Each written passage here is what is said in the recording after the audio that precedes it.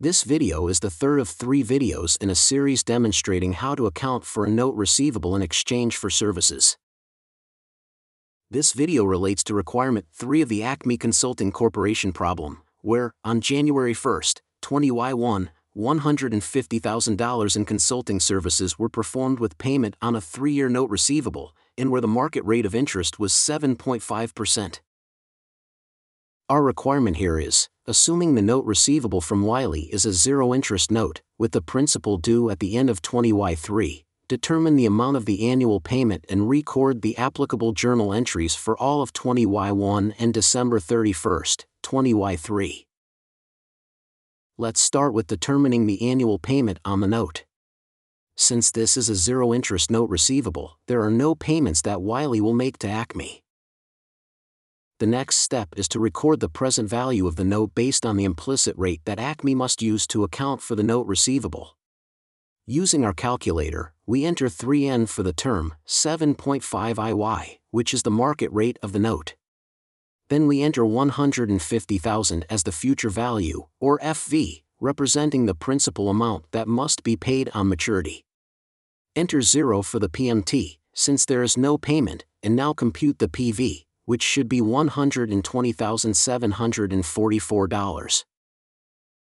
Now, the next thing we want to do is prepare a basic amortization table for the note that on January 1, year 1 will have a beginning balance of $120,744, which is the calculated present value. The interest income is calculated on the balance of the note of $120,744 multiplied by the implicit, or effective interest rate, which is the market rate we use to calculate the PV, or 7.5%. Multiplying 7.5% times $120,744 results in effective interest income of $9,056. Next, we determine the amortization of the principal balance, that's the difference between the cash payment of 0 and the interest income we just calculated, so 0 minus $9,056 is amortization of $9,056. Then to determine the ending balance, we take the previous balance of $120,744 and add $9,056 to end up with a balance of $129,800. Note here we are adding the principal amortization as opposed to subtracting it for requirement 1, because we are building up the carrying value of the note receivable up to the $150,000 that must be paid at maturity. Next, we repeat the process for years 2 and 3 where we end up with a balance at December 31, 20Y3 of $150,000. You should pause the video here to make sure that you can confirm all of the values in the amortization table. Now on to our journal entries, where we are asked to prepare all of the journal entries for year 1 and the December 31 journal entries in year 3. Starting with the recognition of the note on January 1, year 1, we will debit the note receivable for the present value calculated as $120,744 and credit consulting revenue for the same amount. Note here that we are not recognizing revenue of $150,000, which is the value of the services performed, but rather we recognize the revenue to be the present value of the note receivable.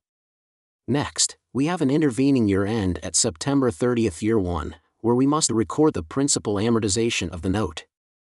Therefore, we will debit the note receivable for the prorated portion of the year 1 interest, calculated as $9,056 times 9 out of 12 months, January 1 through September 30 inclusive, which results in interest receivable of $6,792. We will also credit interest income for the same amount. Note that in contrast to the blended payment and interest-only notes in requirements 1 and 2, there is no interest receivable recorded, only interest income which is directly amortized against the note receivable balance. The next entry in year 1 is the December 31 entry to record the remaining 3 months' interest up to December 31, calculated as $9,056 times 3 out of 12 months, or $2,264. This is recorded with a debit to the note receivable and a credit to interest income. Finally, for the December 31 year 3 entry, We will debit the note receivable for the prorated interest income from October 1st through to December 31st inclusive, calculated as $10,465 in year 3 interest, multiplied by 3 out of 12 months, or $2,616. We will credit interest income for the same amount. Note that there would have been an entry on September 30th, 20Y3 for 9 months' worth of interest income, but we weren't asked to record that entry. The last entry on December 31st, 20Y3 is to record the receipt of the $150,000 principal value of the note, which Wiley must now pay.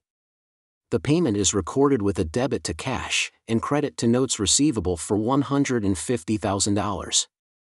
This is the final entry for the zero-interest note receivable. We can also observe in this situation that over the 3-year life of the note receivable, Acme will earn $120,744 in consulting revenue and $29,256 in interest revenue, which totals $150,000.